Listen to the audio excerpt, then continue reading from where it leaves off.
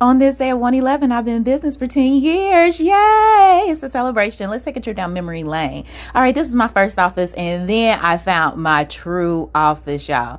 I was able to make products along the years and gift boxes, and then I started vending anywhere and everywhere that I could that would allow me to talk about the benefits of holistic healing. It has been such a beautiful journey. I enjoy looking back. Then I started hosting full moon gatherings outdoors, and that was such a vibe.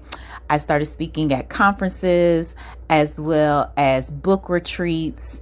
And then I had the opportunity to speak on Living Dayton on TV. Hey, I did my first full moon gathering in a location during the wintertime, met some beautiful souls and vibed out. Then I started having some Reiki students along the years. Hey, y'all. Hey.